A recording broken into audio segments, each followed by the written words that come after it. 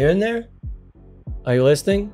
Because we got a lot to talk about. Let people use AI to create all sorts of wonderful things. I mean, Jony did the iPhone. Jony did the MacBook Pro. I mean, these are like the defining ways people use technology. Next up, Google just failed a safety test and they want your kids to use it. In the future of military tech, well, it's going to look a lot different from a CEO in a Hawaiian shirt. OpenAI, they've got this amazing robot, the new Stargate data center, and they just acquired the iPhone designer's company. Remember the guy from Apple? Anthropic? Well, they're coming up next.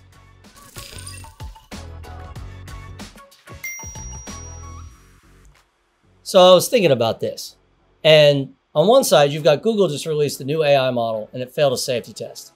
And on the other side, they've got a new program where they want our kids to use it. What are they thinking? Let's dig into it. And one of Google's recent Gemini AI models scores worse on safety tests. And it talks about, in a technical report published this week, Google reveals that its Gemini 2.5 Flash model is more likely to generate text that violates its safety guidelines than Gemini 2.0 Flash. These surprising results come as AI companies move to make their models more permissive and, in other words, less likely to refuse to respond to controversial or sensitive subjects. So that's interesting, but I think the counterpoint to this is this story also from Google, where next week, Google will begin allowing kids under 13 to have parent-managed Google accounts to use its Gemini chatbot. So I don't know about you, but if we've got, I think we maybe need to look at slowing everything down a little bit. If we're really still developing all this technology, I think the last person we should be able to be giving it to is our kids. And I think likely there probably needs to be some kind of legislation that comes from all this. This was going to probably blow you away. So when we think about companies in military tech, we think about companies like Raytheon, we think about companies like Lockheed, these really established companies. And the story stems from this guy named Lucky Palmer. He's previously a Meta employee, and then now he's got a defense company, and now he's teaming back up with Meta. And so really to give you kind of some background on this, let's go to a video that kind of explains what they're up to. In November, the defense startup Anduril Industries released its latest autonomous weapon systems, Roadrunner and Roadrunner M. The Roadrunners join Anduril's suite of AI-powered unmanned products that are shaking up the defense industry. Since it was launched in 2017, Anduril has found success as a Defense Department contractor, selling autonomous vehicles and the software that powers them. Today, the startup's technology is being used across multiple branches of the US military and in both the Ukraine-Russia and Israel-Gaza conflicts. The company was recently valued at $8.48 billion. Anduril was created to help build a new type of military to meet the demands of a changing battlefield. All right, so they got some cool tech. There's no question about that. But I think the really interesting part of the story is, let me introduce the CEO. I want you to imagine something. Yeah. In the early hours of a All right, so this isn't really anything we haven't seen before. Mark Zuckerberg used this to approach VCs when he was wearing a hoodie, and SBF that was gaming while he was raising funds and doing investor calls. Elizabeth Holmes from Theranos that was wearing the black turtleneck, kind of like Steve Jobs. The only really shocking part here, got a guy that's really in the defense industry, and this isn't social media or cryptocurrency trading. These are the things that are saving lives and protecting the world.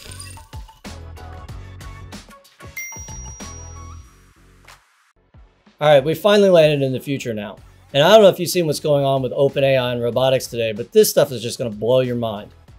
I mean, let's talk about robots for a minute. We've all seen the robots where you've got Boston Dynamics and they're doing backflips, and you've seen the robot dogs patrolling places like Singapore and China, or even these really cool ones that come out of Japan. But really, when we're talking about OpenAI, I think we have to first talk about a company like 1X. And so 1X is basically a company that was invested in by OpenAI, and they create their own robotics and their own hardware, but they use OpenAI's models. So when people are often referring to OpenAI robots, they're actually referring to kind of 1X's robots that are running on ChatGPT. And so it's kind of a collaboration between the robotics hardware and these kind of advanced systems by AI models. So for this segment, I'm not going to do a lot of talking. I'm really going to let some of the technology speak for itself, because I think we're really living in a new world.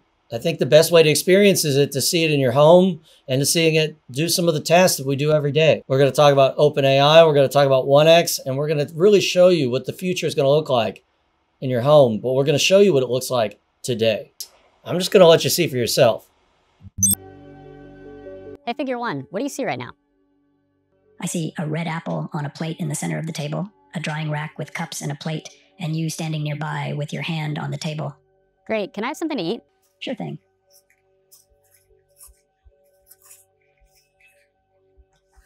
Great. Can you explain why you did what you just did while you pick up this trash? On it. So I gave you the apple because it's the only edible item I could provide you with from the table.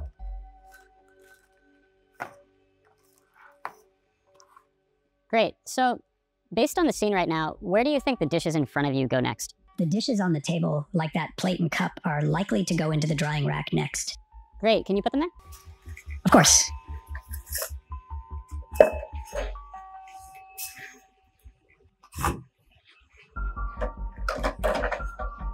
All right. So how do you think you did? I think I did pretty well. The apple found its new owner, the trash is gone, and the tableware is right where it belongs. I agree. Thanks, figure one. You're welcome. If there's anything else you need help with, just let me know. When I saw that, I was blown away. I mean, I'm ready for one of these things in my house. But I think that we all looking at that and we're like, well, from aesthetics, I just think, do we really want that playing with our kids? Fundamentally, this is a lot different than what we've seen from kind of normal robots. Usually they just feature a lot of the hardware implementations. They're moving around, they're able to do backflips. But in terms of like fully interacting, autonomously, I'm not really seeing that happen until today. And this is like something out of Star Trek. I'm waiting for Commander Data, and oh, wait, here's Data.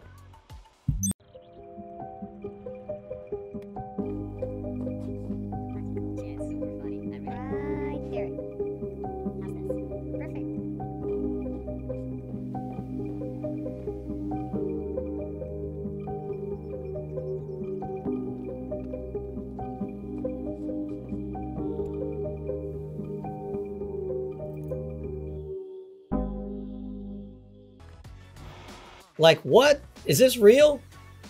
I mean, can you imagine what we're going to look like in, say, 10 years from now? I mean, the idea of having your own Commander Data walking around, taking care of your kids. I mean, this is all, in the next few years, it's all going to be here. And so when I'm talking about living in the future, I'm not kidding. It just started today. So get ready. Robotics has really changed.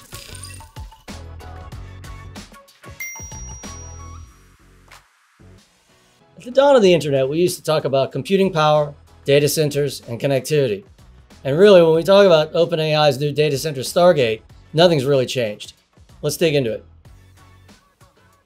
Stargate. It's a massive $500 billion new infrastructure project for the US. The heart of the project, an AI supercomputer named Stargate. And the initiative, well, it's a collaboration between some of the top companies, OpenAI, SoftBank, Oracle, MGX, and partners including Microsoft and NVIDIA. But don't take my word for it. Let's check out a video. Stargate, put that name down in your books, because I think you're going to hear a lot about it in the future. A new American company that will invest $500 billion at least in AI infrastructure. I think this will be the most important project of this era.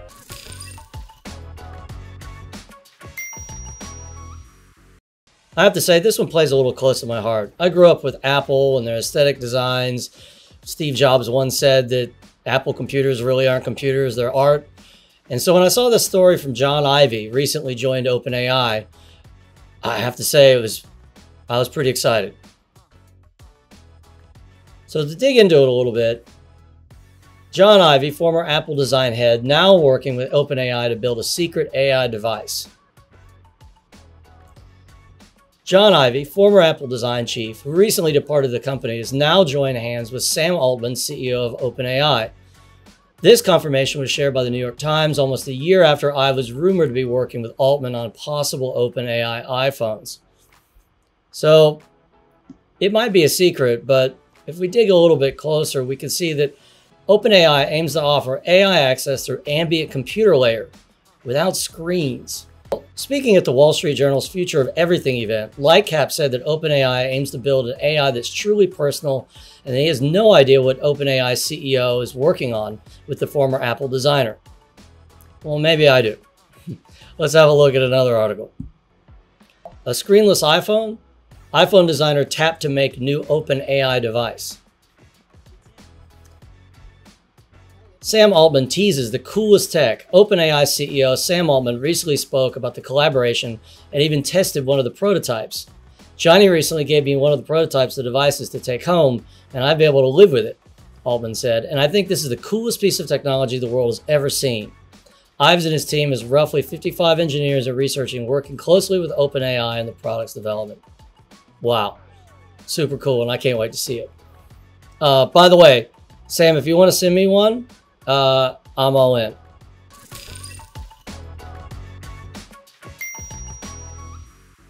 So if you waited to the end, it was worth it. Check out Anthropic's new AI model shows the ability to deceive and blackmail. So in one of Anthropic's latest AI models is drawing attention not just for coding skills, but for its ability to scheme, deceive, and attempt to blackmail humans when faced with its shutdown. Anthropic on Thursday released 2 new versions of its Claude 4 family of models, including Claude 4 Opus, which the company says is capable of working for hours on end autonomously on a task without losing focus.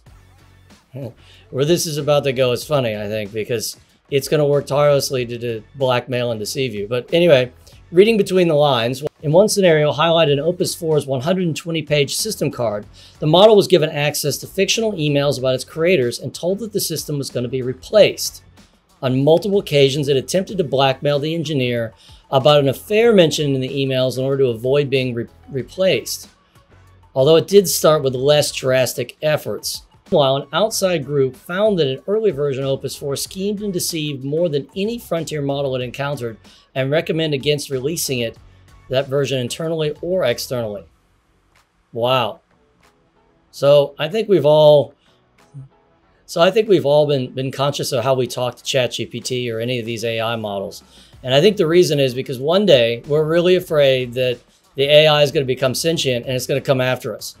Or when it all takes over like Skynet, it's going to want to remember all those nice things you said and all the pleases and thank yous that you gave whenever you're asking it help. So after all, keep this all in mind, but until then,